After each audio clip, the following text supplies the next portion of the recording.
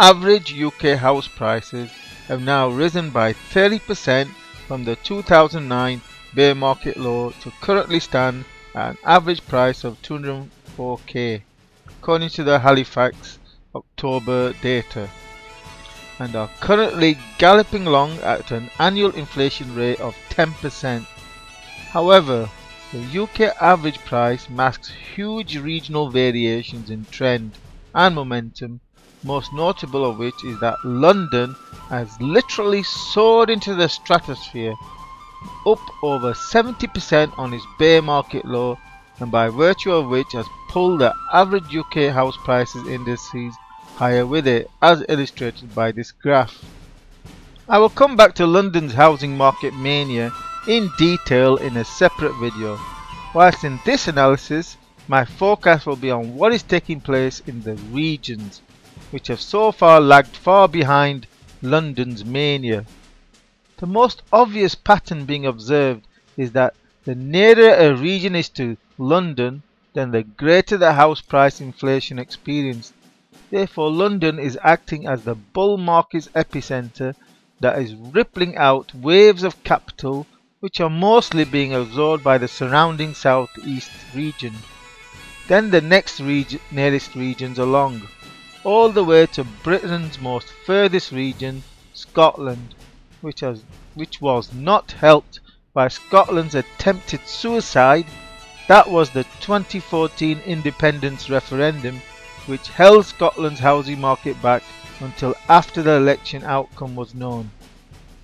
Whilst Northern Ireland, the smallest UK region, has observed the greatest volatility, given its heavy reliance on central government spending so as to help prevent the locals from once again sparking civil conflict. Northern Ireland saw house prices reach a bubble mania peak of 227k in 2007, which was followed by an equally spectacular collapse to just 90k as recently as the middle of 2013, the last to bottom, with a subsequent trend to 121k attempting to play catch up with the rest of the UK. Apart from the southeast, the rest of the UK's regions tend to lag far behind the UK average. Nevertheless, some of the current deviations are at extremes when compared against the averages of the past 20 years, thus offering investor possibilities as well as warnings. The southeast. As expected, the southeast is the second most expensive UK region after London, that is currently showing a plus 8% deviation against the long-term trend as the London bubble continues to spill over into the neighbouring towns and cities. East Anglia. Again, near to London means spillover of capital flooding into the East Anglia, which is currently showing a plus 4% deviation against the long-term average. Northern Ireland. Historically, Northern Ireland tends to lag the UK average by minus 22%. The current lag is minus 40%, a deviation of minus 18%, which shows that Northern Ireland is the UK's cheapest housing market. Though that does not mean that a rapid bull run is imminent, as government spending cuts will impact Northern Ireland harder than most other regions, which is thus reflected in the house prices. Nevertheless, the small size and volatility of Northern Ireland's housing market does present an opportunity for profit from a future bubble blow-off as occurred during 2007, i.e. by the time Northern Ireland peaks, house prices could easily more than double from current levels.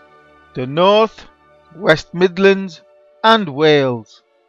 These three regions are all showing similar deviations from the average of minus 6% to minus 7%, which is not so surprising given their relative distance from the London property bubble epicenter. The Southwest. The media often tends to overhype the impact of London capital pushing up southwest house prices beyond the affordability of the locals. However, the southwest is currently exhibiting a minus 5% deviation So reality is not quite matching the media hype. Scotland. The Scottish housing market has bounced back strongly following the near-death experience of the independence referendum. And so far, the oil price collapse has not done much damage to Scottish house prices, which are only showing a -4% deviation against the 20-year average. And finally, the rest. The remaining regions are lagging behind between -2% and -4% against the 20-year average, which should eventually play catch-up against the overextended regions.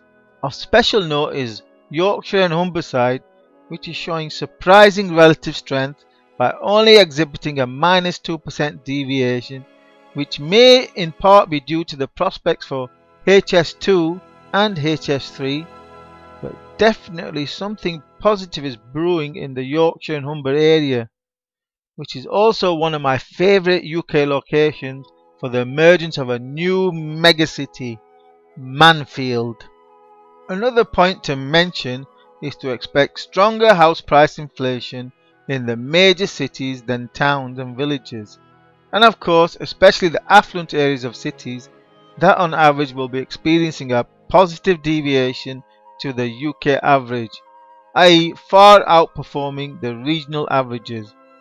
The bottom line is that at this point in time, Northern Ireland represents the best value for money in terms of long-term investment opportunities, whilst the Southeast is the most expensive when compared against the rest of the UK, but not when compared against London, which will be the focus of my next video.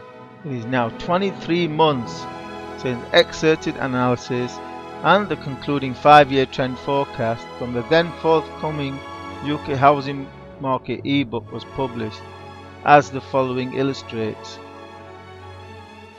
Therefore, in conclusion, my UK house prices forecast is for the Halifax non-seasonally adjusted house prices index to target a trend to an average price of £270,600 by the end of 2018, which represents a 55% price rise on the most recent Halifax prices data of £174,671 for November. Again, note that this analysis in this video is merely an excerpt from the total analysis in arriving at this trend forecast, so do refer to my UK housing market ebook, which will be available for free download from the middle of January 2014.